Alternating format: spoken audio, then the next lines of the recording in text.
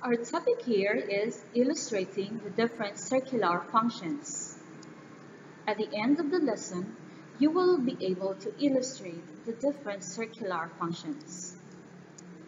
Remember that in a unit circle, the arc length S can be measured in different directions.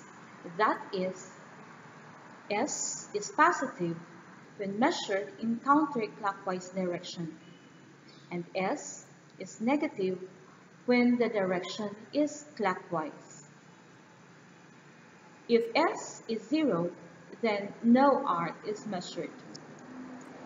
We also have learned from the previous topics that the arc length of a circle is the product of the central angle theta in radian measure and radius r. Here, in the illustration of a unit circle, r is equal to 1. So S, which is measured in linear units such as inches or centimeters, is numerically equal to theta, measured in radians. Now let us understand what are circular functions.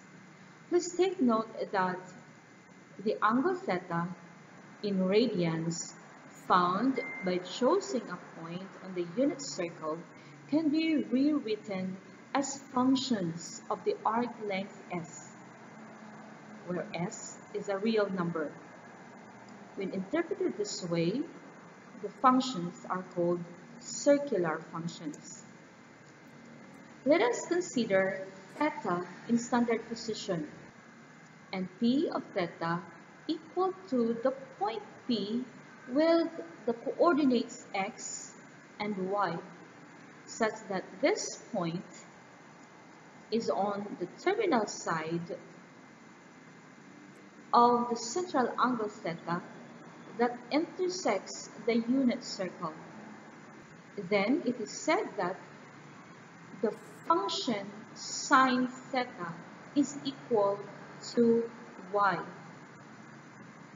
and the cosine theta is equal to x, or the coordinate y is equal to sine theta and the coordinate x is equal to cosine theta. Sine theta can be written this form and cosine theta can be written in this form. These two circular functions are defined through the point on the terminal side of theta on the unit circle. To complete the 6 circular functions, we have the remaining 4 circular functions defined again through the point on the terminal side of the central angle theta on the unit circle.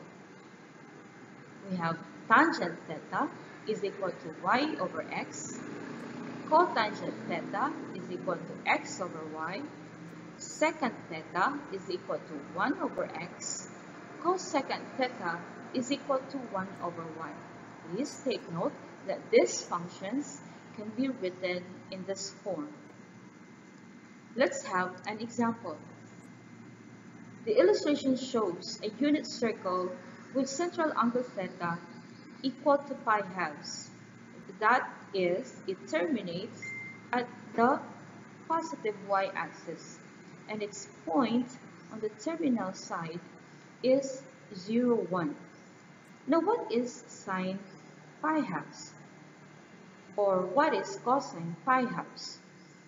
By the definition, we have sine pi halves is equal to 1 because point P has y coordinate equal to 1, and cosine pi halves is equal to 0 because the x coordinate of P on the terminal side on the unit circle